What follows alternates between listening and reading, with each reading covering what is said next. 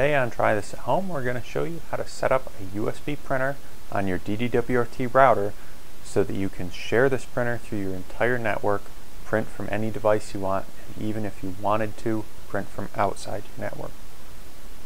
So to do this, you're going to need to plug your USB printer into your DD-WRT router. So you're going to require a DD-WRT supported router that has USB capability.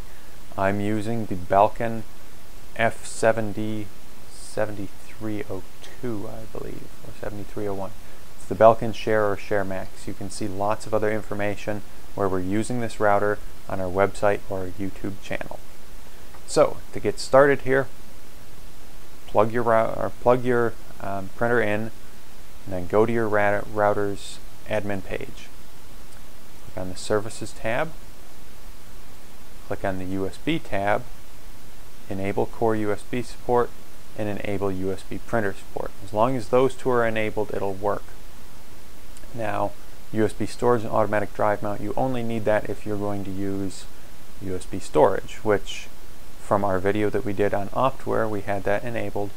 So if you just want to leave all four of these enabled, you can. That's perfectly safe. Then hit Apply Settings. Now, make sure your printer is turned on and plugged in, and if you want to double check that it is going to work, go to your Services tab, make sure Secure Shell is enabled, then open up PuTTY or your Linux terminal and open an SSH terminal to your router's IP. Now when you do this, your login will always be root as the username, and your password will be whatever your router admin password is. Now that we're logged in, type in LSUSB, and as you can see here, I've got a device made by Hewlett-Packard.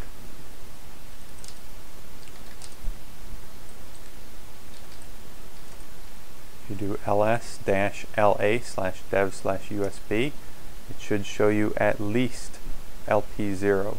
Should have an LP device in here. And then netstat-an should show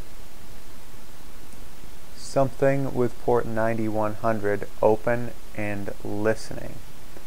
As long as you've got this stuff, you're set. You can move on to the next step. So the next step for Windows is going to be open up your devices and printers thing. Once you've got this, you're going to right click, add a printer.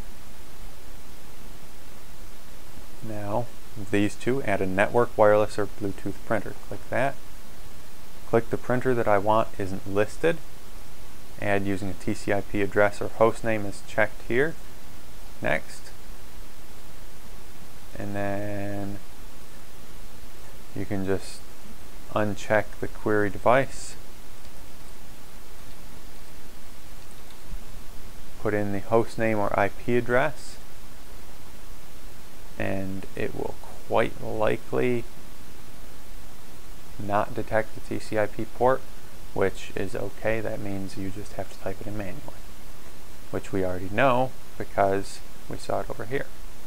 On port 9100. If you want to connect more than one printer, the first printer is going to be on port 9100, the second one is going to be 9101, third will be 9102, fourth 9103, and so on.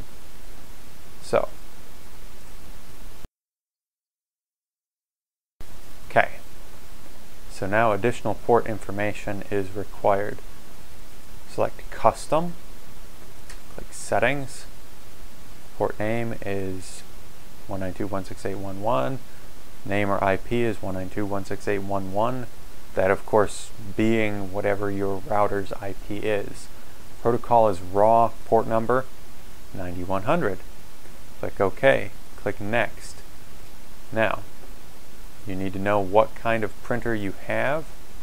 Install your driver for it. I happen to have a HP LaserJet 2200 series. It's this one here. Click next. Next. And then it will install the printer.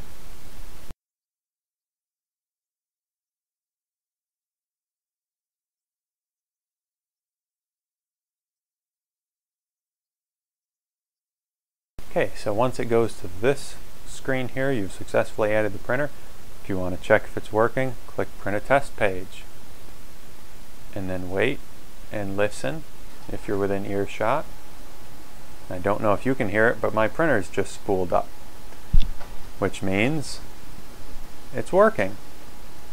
So once this is done, you can close this, click Finish on this, close everything, and you're done.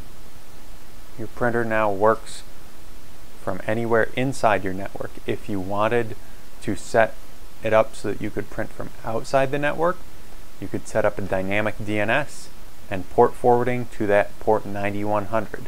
Now there would be no authentication on there or anything to guarantee that only you could print to it, so other people could fill up your printer with print jobs if they knew that you had a print server running.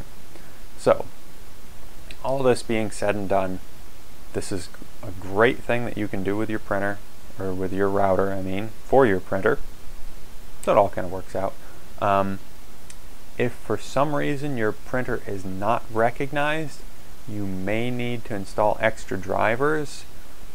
Most older printers are going to be supported just fine. HP has excellent Linux support and thus excellent DD-WRT support. If you do need to install any extra drivers, you're going to need some sort of way to store this. That's either with JFFS or using a USB storage like we've installed Optware on. So we can cover that in another video, and so that's all for today. Thanks for watching.